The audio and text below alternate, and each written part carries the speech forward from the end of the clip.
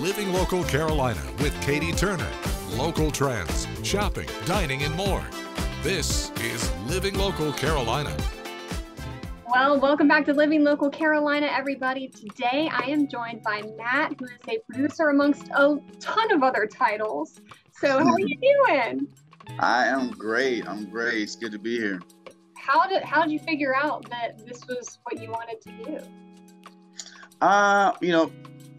Music was always what I wanted to do, even when I didn't know that I loved music. I actually grew up as from when I was in kindergarten. I wanted to be an artist, draw. I love illustrations.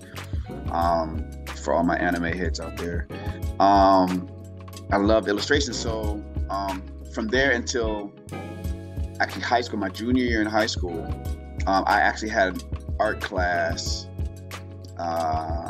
And the art class my last semester of art that I took in high school was a class that they made up for me because they didn't have any more classes. I just took the highest art class I could take. And so the next level was college, but I wasn't old enough to be in college yet to take college courses. And so they were like, after that last class, it was like, look, I'm with my guidance counselor, and she's like, you don't have any more. We got to take something else for an elective. And so the question was literally, the option was choir or basket weaving. And so, right. So, Thanks. So I was like, I'll take choir. And so from there, I just found out and realized that, man, I'd always been singing. I always loved music. That was always, I would go home. If I wasn't drawing, I was listening to music, listening to the radio, and so that really, really became an eye opener for me. And then from there, it just evolved into where I became a producer. I had a singing group, and it was a cappella group, and we were singing around, and we couldn't find studios that would actually be able to record us, because it was about 4 or 5 of us singing a cappella harmony, and they just didn't know how to. The engineers just didn't know how to record us, and so we started me and the group and the management team around us just started. Somebody had a mixing console. Somebody else had a microphone, and somebody else had this, somebody else that. And we're like, let's put it all together until we could find the studio. I remember a conversation we were having I was having with the management company. I'm the mouth of the group. And so I'm like, I'm tired of paying for, now mind you, I wasn't paying for anything, but we're tired of I was doing nothing but just singing and writing. And so I'm like, I'm tired of paying for studios and paying for recordings, and nobody knows what they're doing. Like, we can do bad recordings on our own. You know what I mean? For free. Yeah. That's easy. That's it. And literally, when I said it, everybody was quiet for what seemed like an hour, but it's probably 5 seconds. And they're like, you know what? Well, let's just put some stuff together until we can find one that that'll work for you, Matt. And I was like, yeah, let's do that. And so from there, I just kind of fell into telling people I want to hear this, I want to hear that. And then finally, the guy who actually taught me how to engineer, he was like, you know what? I'm tired of you telling me what to do. You do it. And literally, that was my training. And so I just fell into engineering, just like that. There you go. I love stories like that, though. Obviously, you were a very creative person. You had, so many different hands and thoughts, but that's so cool. I've traveled over hills, swam the widest seas to find someone like you, to love me, to love me. There's nothing I can do.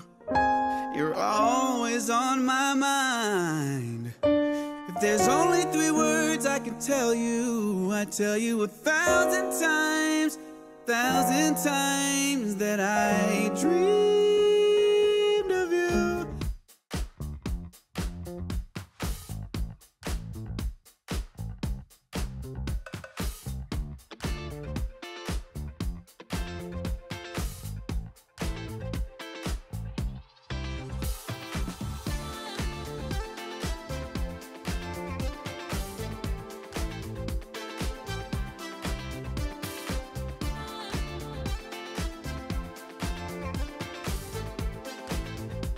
We'll be back right after this break with more Living Local Carolina. Welcome back to Living Local Carolina. We got a hot topic today. Hot and cold, how to keep dogs nice and cool, yes, or warm and toasty. That's right. Joyelle, how are you doing? I'm good, thank you, Katie. Thank you for stopping by today. Yes. Give me some tips. Sure. So right now, as you know, we are in a heat wave. So it's very, very hot for our dogs. So primarily, you need to pay attention to how hot the ground is. When the temperature is around 80 degrees, your asphalt is about 115. Not fun. Not fun at all. So what that actually can do is to burn blisters on the bottoms of your dog's feet. So it's very, very important. Top of the line, you need to make sure it's not too hot. Unfortunately, I see people walking their dogs in the heat of the day all the time. And I continue to say, it is too hot outside, what are you doing? So it's really, really important because those blisters, it just creates very much blisters on the bottoms of their feet, and it can really damage their feet. So really be mindful of that. Walk in the earlier morning times or in the later evening times, okay? Also provide enough water. So if you have outside dogs, which I don't recommend having dogs in the heat of the day outside, but if it's not possible, make sure you provide them enough shade and you bring them in when you're able, provide enough water for them. Now, going to cold. So it's really important, again, to take care of your dog's feet. Lots of times people throw out the ice melt or the salt to help prevent any slipping and sliding.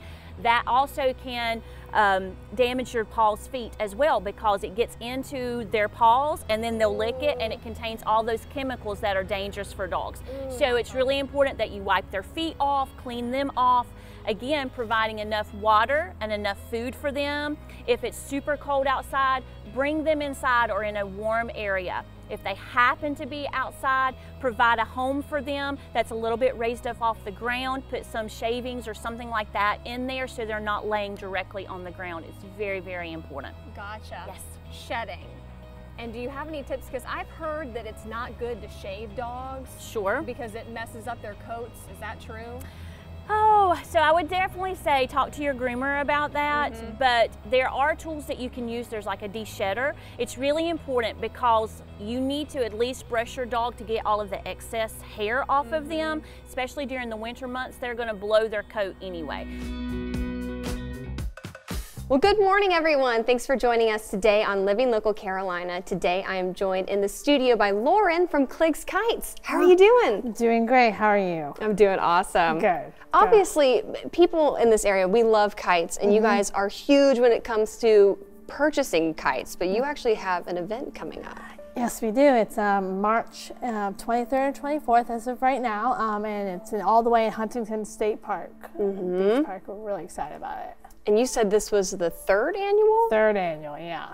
All right, talk to me about years past. What can people expect? People expect all sorts of things, big kites, little kites. We have people who fly and steer the kites. Oh, wow. Yeah, and it's just a lot of fun. It's just pretty beach because it's right in like pristine park area, state park area. So people love to just see it all and just take all the nature in. It's just a good time for big folks, little folks. So I was assuming it's kind of an all ages sort of thing. Yeah, it's really fun. Yeah. So can you go and just enjoy the kites without having a kite of your own, or do you recommend getting a kite beforehand? You can do either one. I mean, I have people who just want to sit and who literally just come in, just sit and fly the kite, or just sit there and come in just to watch the kites fly. Because it's like, you know, you go to a museum. Some people bring their art, some people don't bring their art. That's very true. Yeah, so we will have kites to fly, to buy. So there, so that's good to. Yeah. Well, tell me a little bit more about Cliggs Kites. Cliggs Kites has been around for 43 years, and we're a really good local staple for the whole family, just to buy toys, fun stuff, just for everything on the beach, and it's a good family business for everyone to have fun, really. I love that. Yeah. Now, what are some, I don't know if you can give me specific here, but what are some popular kites that people are buying these days? Yeah, a lot of people like to buy the trick kites, which is like kites that you can make go certain ways, to do flips and all turns and tube stuff. People love to buy some character kites just for the kids. I have one that's really popular. It's usually Spider-Man. Of course. Yeah, so, but I mean, it's just, people just love to just buy the traditional kite, just a triangle shaped kite, and they're done. Love it. Yeah, that's it.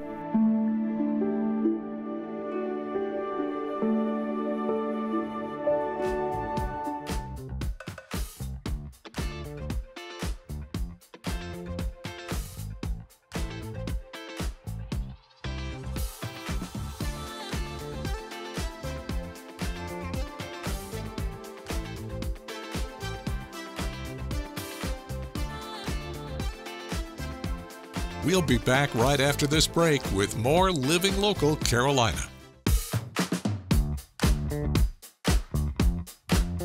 Well, thanks for joining us today on Living Local Carolina. I'm so excited to be rejoined by Quadre Stuckey. How are you doing? I'm glad to be here. Nice to see you again. Thank you. Of course, of course. We've got a lot to talk about. He's obviously brought some stuff to show us today.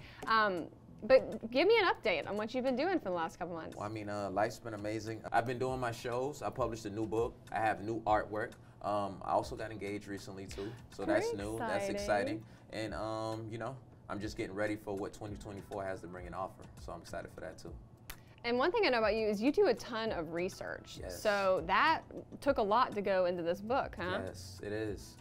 So this is my new book right here, Gullah Paintings 3. So inside the actual book, it's an art educational book for children. In the book, I actually talk about the history of Gullah. I also talk about, you know, the seafood culture, where we do a lot of shrimping, a lot of red rice, a lot of okra. I talk about a lot of the superstitions, like the bottle trees, the buhag, the haint blues. And I talk about the artwork, because a lot of people love my artwork. So I talk about the artwork and then the spirituality and the connections we have to Barbados and our architecture. So this is a very good book to add to your collection if you don't have a book collection. This is a good piece to start with a book collection. Mm-hmm. So for people who may not know who you are, Yes. the very few people out there, Yes. talk to me about your art, how you got into art, and where you draw inspiration from. So my art is based upon my culture, Gullah Geechee culture. And what Gullah Geechee culture is pretty much the enslaved Africans that were brought over from different parts of West Africa, the Ivory Coast and Gold Coast. They were isolated on sea islands like through the Carolinas and, you know, like Myrtle Beach, area where we're at now. And pretty much it's just us staying closest to our West African heritage.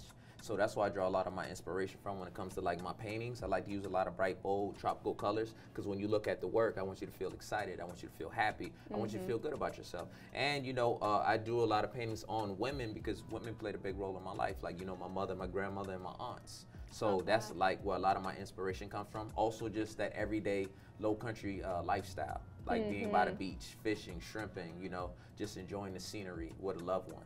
So that's where it comes from. Okay. So when you were finding inspiration for your book, doing the research, was there anything that you've learned along the way that kind of shocked you or surprised you a bit? Yeah, so there was certain things that I didn't know about certain superstitions. So for example, like we have something called like the buhag that rides you at night when you're asleep and you can't move. So really scientifically it's called when you sit there and you can't move but you're awake. Yeah, sleep paralysis. It's happened to me before. But our name for it is buhag. So that's just kind of like the translation when it comes to our culture to scientifically, they're calling it sleep paralysis. So that was something, you know, that kind of stuck out to me, showing how close those things kind of, you know, combine and come together.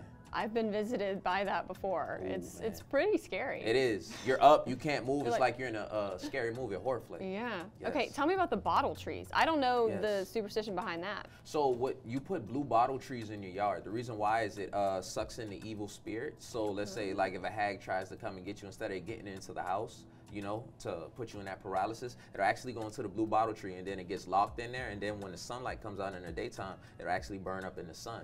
And then sometimes, like, people say they hear a superstition of, like, it whistling outside. That's really like the wind hitting the bottle at a certain angle, and it's sounding like the buhag was captured inside of it.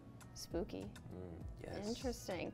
All right, we have to talk about sweetgrass baskets, of course. Definitely. Huge, huge, huge. Yes. All across the Low Country and here in the Grand Strand. Always, yes. So I had to bring in one of sweetgrass Beautiful. baskets. Yes. Beautiful. So what the sweetgrass basket actually consists of is sweetgrass, bulrush, pine needle, and then it's an old West African sewing tradition that we still carry today. And if you can notice, each sweetgrass has its own specific pattern and design on it. And then it was used traditionally to transport rice, fruits, vegetables, and sometimes sewn tight enough it could transport and hold water.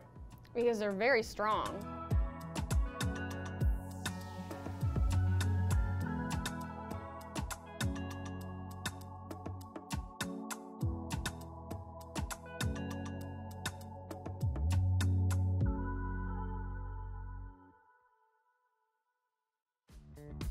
Don't forget to like our page on Facebook and follow us on Instagram and Twitter. How to use the QR code. Just open the camera app on your smartphone, iPad, or tablet. Point your device at the QR code so the QR code appears on your screen. Your device will recognize the QR code and show you a notification. Click that notification and you'll come to our website.